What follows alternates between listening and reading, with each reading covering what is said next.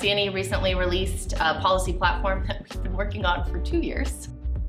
The hope was to create something very accessible, not a 30, 40-page policy pamphlet that you have to dive into and understand how graphs work.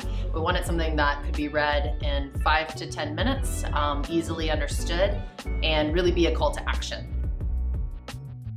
The 4 big picture areas of recommendation: an incoming administration will need to develop a framework for how they think about housing, really a vision.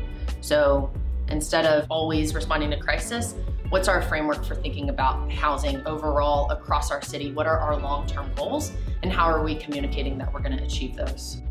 The second is neighborhood level strategies. That's extremely important because my neighborhood, what happens in Brainerd and how we're going to think about housing in Brainerd is really fundamentally different than how we're going to be thinking about housing in, say, Highland Park, Ridgedale, Oak Grove. The third is the obvious, which is increased housing affordability, production, rehabilitation. And part of this encouraging is how do we do this logistically and strategically in our development and code practices. And the last is we just need investment. None of this is going to be possible unless we're willing to invest as a community in achieving these things. The private market will not alone accommodate for the need in our neighborhoods and the needs that our residents have.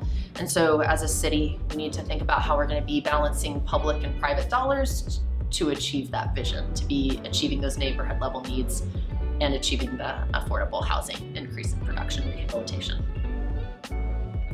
Find out what the candidates have to say about housing in neighborhoods. If this is an issue that's really important to you and you would like an incoming leader and leadership to be reflecting what you're observing in your neighborhoods and your communities as needs and priorities, then vote.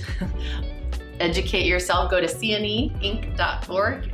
We will be posting candidate responses to the housing platform, giving them an opportunity to speak to their vision and their plans.